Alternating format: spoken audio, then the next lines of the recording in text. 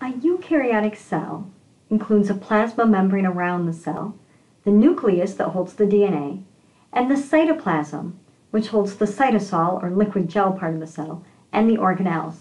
We're going to take a closer look at some of those parts of the cell. Let's start with the nucleus. The function of the nucleus is to store and protect the DNA. Eukaryotic cells, cells that have a nucleus, have a much lower rate of DNA mutation than prokaryotic cells, and that's because the DNA is protected in the nucleus. The nucleus is where DNA is copied and where RNA is made before it goes out into the cell to make proteins. The membrane around the nucleus is the nuclear envelope.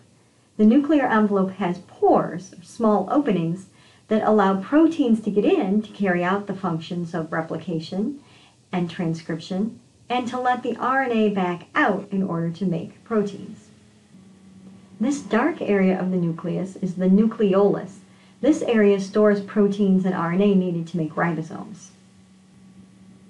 Unless the cell is actively dividing, the DNA is in the form of chromatin, where all of the pieces of DNA are coiled up around proteins called histones and wrapped around each other, so that the DNA, which is about 2 meters in length in a human, can fit into the nucleus of a single cell. Here you can see how the double-stranded DNA is wrapped around these gray histone proteins and then further coiled up and packaged until it can be small enough to fit into the nucleus. Complex organisms like humans have very large energy needs. We need a lot of ATP in order to run all of the various reactions and processes going on in our bodies. The mitochondria are essential to help us with that. The mitochondria help us harvest the energy from glucose and use that to make ATP. The structure of a mitochondrion is interesting because it has 2 membranes. The outer membrane surrounds the mitochondrion and sort of separates it from the rest of the cytosol. And then there's an inner membrane that has a lot of folds in it. Those folds help to increase the surface area.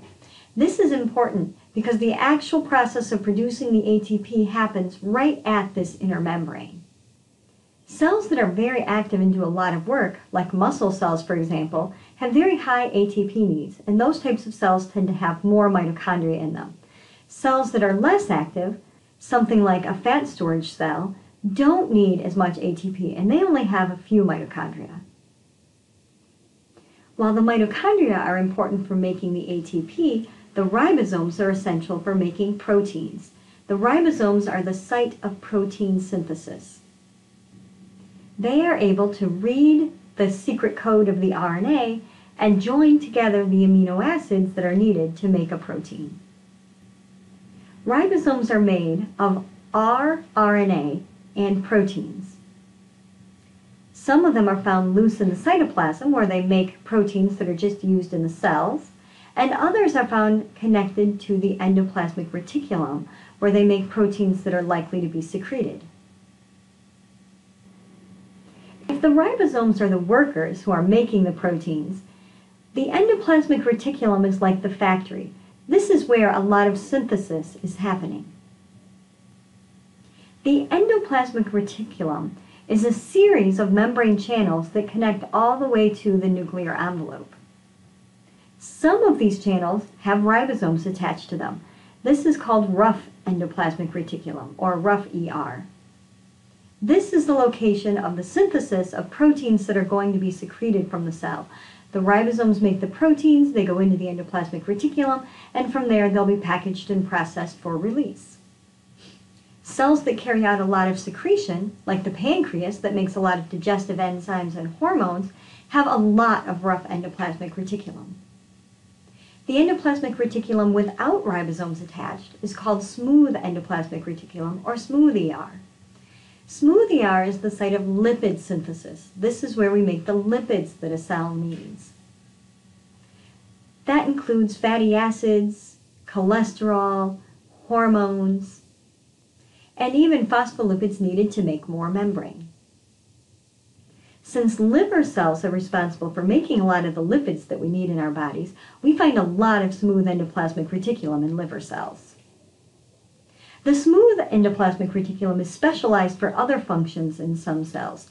For example, in muscle cells, the smooth ER is modified into what's called the sarcoplasmic reticulum, and it stores the calcium that's needed to trigger muscle contraction.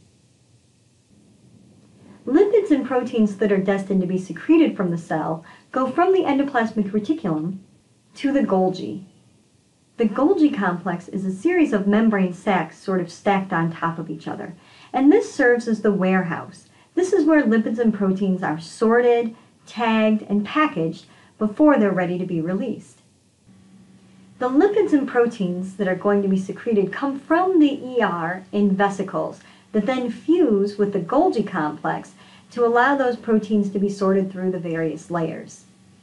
Once that is accomplished, they're packaged into transport vesicles at the other side of the Golgi complex, and now they're ready to be released from the cell.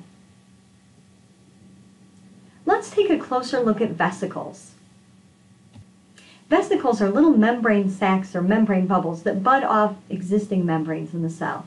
They can bud off the plasma membrane during endocytosis, or they can bud off the endoplasmic reticulum or off the Golgi complex. There are several different types of vesicles with different functions, but in general, vesicles are important for storing and transporting things. Secretory vesicles are vesicles that bud off the Golgi and are holding things that are going to be secreted to the outside of the cell. Endocytic vesicles are vesicles that form during endocytosis to bring something into the cell. Lysosomes are a special sort of vesicle that contain a lot of digestive enzymes. These are very powerful enzymes that can break down just about anything that a cell can bring in. So they have to be carefully contained within a lysosome to keep them from breaking down the parts of the cell itself.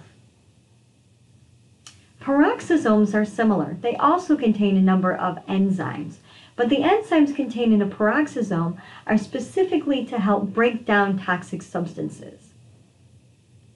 They can help our bodies take care of drugs, alcohol, hydrogen peroxide, which is a toxin to cells, free radicals, and other things. Cells that are responsible for removing these sorts of toxic wastes from the body, especially those in organs like the liver or the kidneys, have a lot of peroxisomes.